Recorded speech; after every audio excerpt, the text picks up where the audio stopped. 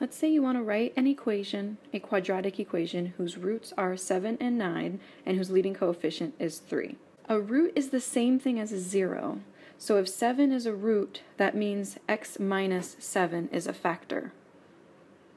And that's because if you wanted to set x minus 7 equal to 0, to find the 0, to solve it you'd add 7 to both sides and you'd come up with the 0 or the root of x is equal to 7. And so along the same lines, if 9 is a root, that means that x minus 9 is a factor. And now since we know we're dealing with a quadratic equation can always be written in the form ax squared plus bx plus c. And since the leading coefficient is the coefficient of the term that has the highest exponent, for a quadratic equation that means the leading coefficient is the same thing as the value of a, which in this case is 3. So now to actually write our quadratic equation, we can just put the 3 in front to indicate the 3 of the leading coefficient, and then write our two factors, and it doesn't matter the order that we write our two factors in.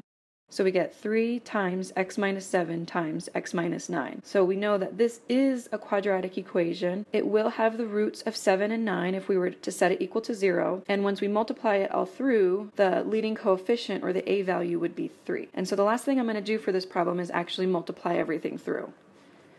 And I'll start by just multiplying the x minus 7 times x minus 9 using foiling. So we get x squared minus 9x minus 7x plus 63. Keeping in mind we have the 3 in front, and then I'll simplify the negative 9x and then the negative 7x. So we get 3 times x squared minus 16x plus 63.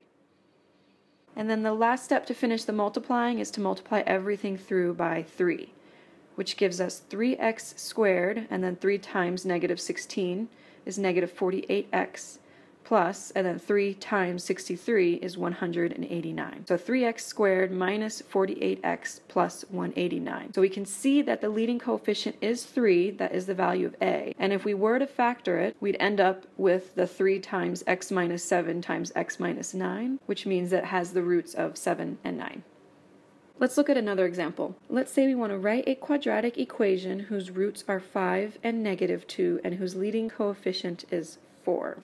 Along the same lines, a root of 5 means we have a factor of x minus 5, and a root of negative 2 means we have a factor of x plus 2. And again, remember, a root is the same thing as a 0, so if we take the factor and set it equal to 0, like in the case of x plus 2, to solve for x, we would have to subtract 2 from both sides, and that would give us x is equal to negative 2, which is our 0. To summarize, then, you know that if you have a root, the factor is always written with the opposite sign. So if you have a root of plus 5, that means the factor is written as x minus 5. If you have a root of negative 2, the factor is written as x plus 2. A leading coefficient of 4 means our a value is equal to 4. And so if we put it all together, we get 4 times x minus 5 times x plus 2, and it doesn't matter which order we write the factors in.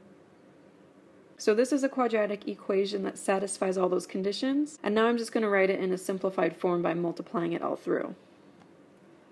So foiling the x minus 5 times x plus 2 leaves us with x squared plus 2x minus 5x minus 10.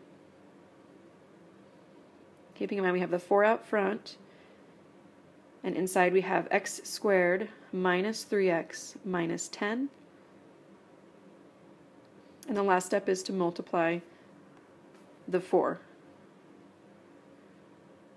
which gives us 4x squared minus 12x